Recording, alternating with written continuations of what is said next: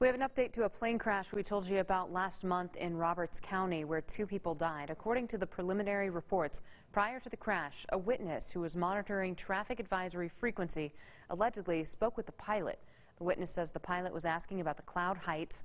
Charlie and Paula, as a party, died at the scene.